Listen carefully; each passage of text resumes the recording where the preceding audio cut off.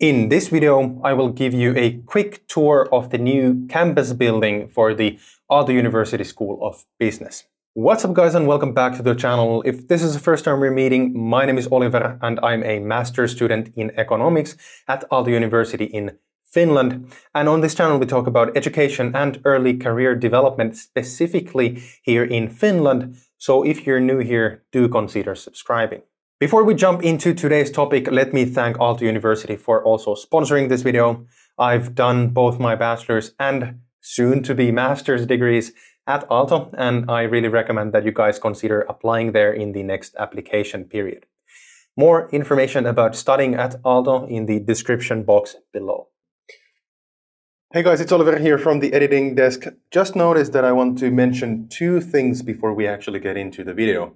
First of all the footage in this video was filmed before the current COVID-19 crisis. You actually don't even have access to any of the campus buildings at this moment because all Finnish universities are in lockdown until further notice. Secondly, you're gonna notice that the campus is quite empty. This is because I actually filmed all the footage on a late Sunday afternoon. So that should explain why there's not that many people there. Anyways, can't wait to get back into the normal student life, into the campus, but let's get back to the video. So today we're taking a tour of the building for the Aalto University School of Business. This new campus building was finished early 2019 and it occupies the right half of this massive building complex right here. The left side of which belongs to the School of Arts, Design and Architecture, which I will cover in a separate video in the future. Before we jump inside the school itself, let's first shortly talk about how to commute to the campus. So basically, when you're commuting to Otaniemi, you can either take a bus or a metro, which basically stops underneath the campus. So the closest metro station to the School of Business is actually basically there, and the School of Business is there. So it's actually one of the closest buildings to the metro station. So when you actually step out of the metro station, you basically have to walk maybe 100 meters or so down the street and you come to the School of Business campus building and pretty much to the dead center of the campus itself. Fun fact, Otaniemi is currently a bit of a mess. The city is building a new tram line that is going to come through Otaniemi. It will make commuting to Otaniemi even more convenient. So at that time you will have the option of taking the bus, the metro, or a tram. Once you come down to the corner of the building, take a hard right and you will come to the main entrance. The doors to the School of Business are usually open during normal office hours, but as a student, you can also get access to the campus 24/7 around the year. So the way to access most of the buildings that are open 24/7 to students at Aalto University has actually been set up in quite a neat way.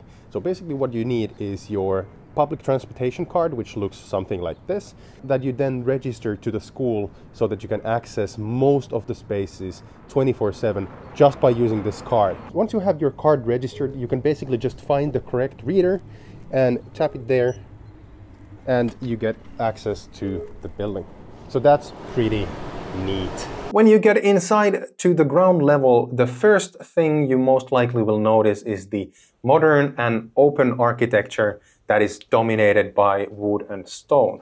The nice thing about this building is that it is mostly open space with huge windows both in the ceiling and on the walls that bring in a lot of daylight. This, together with the light surfaces, create a really relaxing atmosphere, and I think it is generally just a nice space to spend time in. The ground floor is mostly occupied by this large and open lounge area that people usually hang out in between classes. It is filled with comfy sofas and chairs where you can either work or just chill with your classmates. In addition to the chairs and the small cafeteria, the lounge area is surrounded by 5 around medium-sized classrooms that I'm sure that you guys will spend a lot of time in during your studies. So while the majority of the space in the first floor is reserved for teaching, the second floor has more spaces for individual and group work. When you get up the first flight of stairs, you come to this open co-working area that is mostly occupied by a number of tables.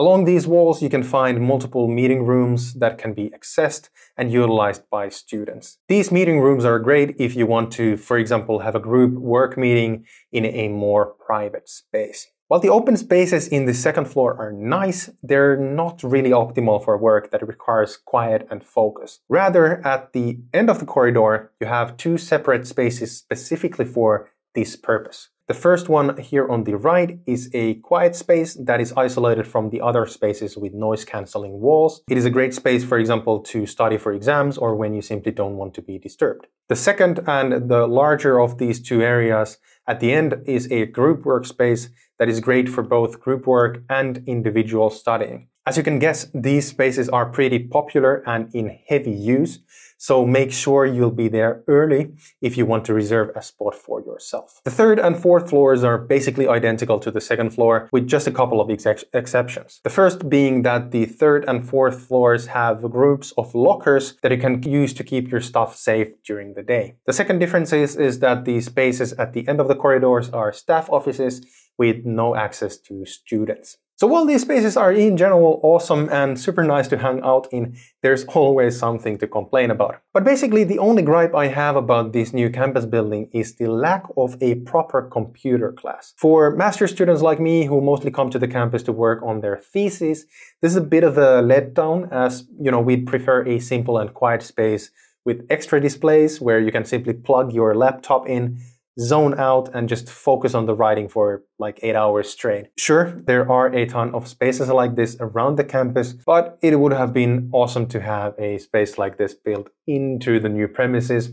But as they say, you can't win them all. In terms of food, business students have multiple options. First of all, if you want something simple, you can get some snacks and coffee from the small cafeteria in the ground floor. The cafeteria also serves breakfast between 8:30 and 10. That's a nice option if you don't want to make something for yourself at home. When it's time to eat lunch, you actually have a myriad of options, as Otaniemi campus is full of student restaurants that serve student-priced meals each day. But as a business student, the closest option is actually restaurant Kipsari, which is located in the ground level in between the School of Business and the School of Arts, Design and Architecture. You can access the restaurant through a single set of doors from the ground level.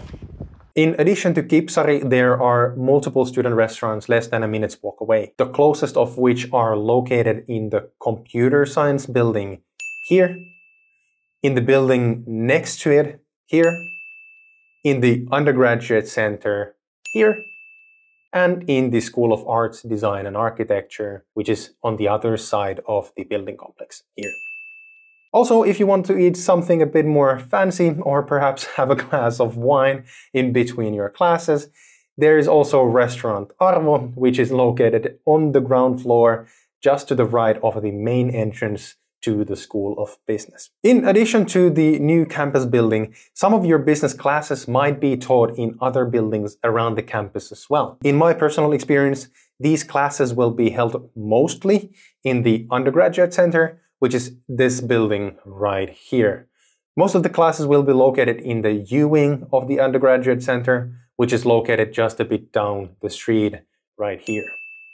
This building has multiple large auditoriums where many bachelor-level first-year lectures take place. The graduate center is literally located just across the street from the business school, so jumping from class to class between these buildings is going to be super convenient for you. So, that is a quick and simple tour of the Aalto School of Business. Naturally, there's so much more to see, and for example, I did not film all the co-working spaces because they were reserved when I last visited the campus. So I guess we have to leave something for you to explore on your own. If you are interested in seeing more of the Aalto campus, I'm actually currently working on a series of video tours covering the rest of the campus, so do make sure to subscribe to the channel so that you don't miss them when I get them online. Alright, that is everything for me this time. If you like what I'm doing here on YouTube, do give this video a thumbs up and share it with a friend who might be interested in the topic. Also, if you have anything to ask about this or any other topic related to studying or building your early career here in Finland, write them down in the comment section below and I'll get back to you as soon as possible. Thank you again for watching and I will see you in the next one.